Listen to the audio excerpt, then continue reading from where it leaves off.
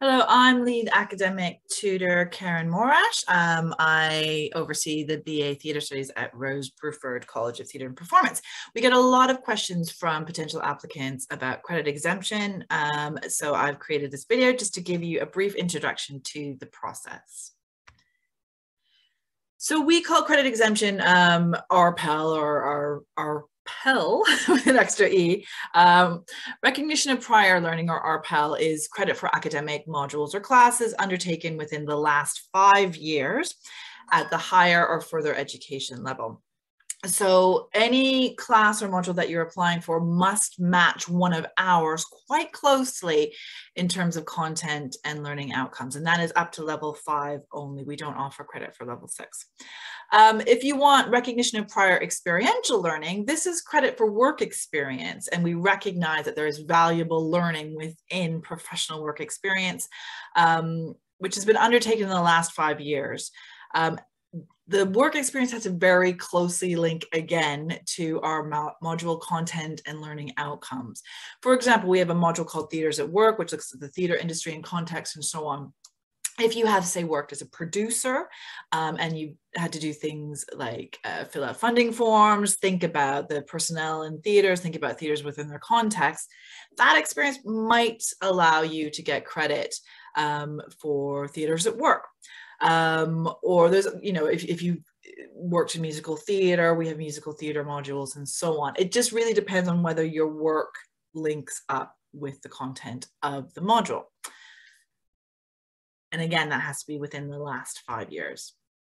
So applicants must complete a form which really precisely maps over the learning content and the outcomes, what we call the ILOs, or the work experience. So you will have a form where you detail your experience or your learning, and you'll map that over to our content and our ILOs. So we will provide you with a course specification for the BA Theatre Studies, which will allow you to do that. So you have to present really robust evidence. So you can't just say that you've done it, you have to document it. So if you're going for recognition of prior learning, this generally means a course specification that outlines what the content is that's studied, outlines the learning outcomes and so on. But we'll need transcripts, anything really that gives us a confirmation that you have undertaken this learning. If it's recognition for experiential learning, things like job descriptions, contracts, funding applications, PR material, basically any kind of archive that you can put together of your previous experience. We'll need some references from you. If you're applying for previous learning, usually an academic reference, someone that you studied with is appropriate for that. And you also will need to pay a $75 application fee. So this is a flat fee. You pay the same fee regardless of how many modules you're applying for credit for. So how do you apply? So first of all, you contact me. My email address is there.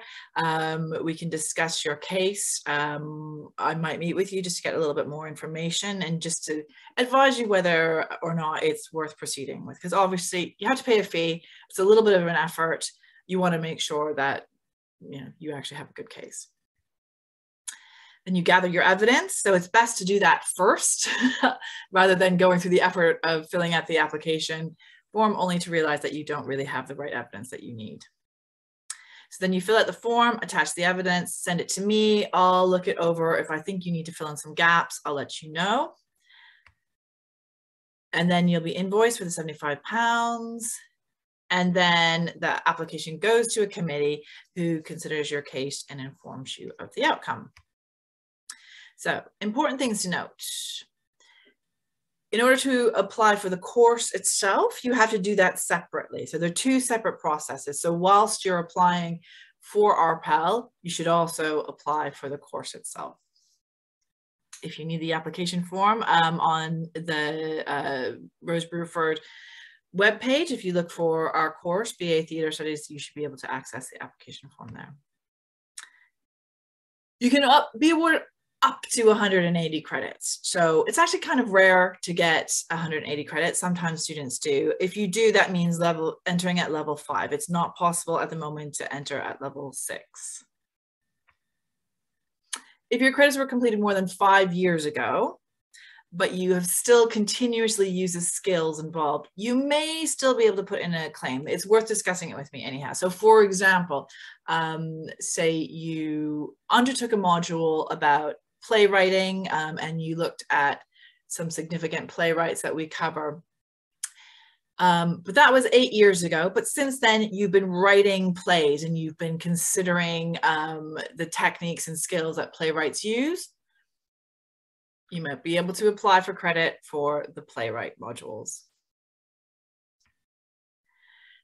As mentioned, credit is available for level 5 and level 4 and level 5 modules only.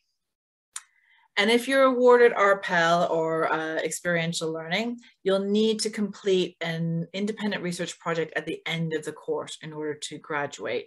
So if you've had credit exemption, you can't graduate with an ordinary degree. You'll need to finish the IRP at the end, which would get you an honors degree, which is what most students do anyhow. And that's it. So if you have any questions, get in touch at the email address provided. I'm happy to have a chat with you about it, and we'll take it from there.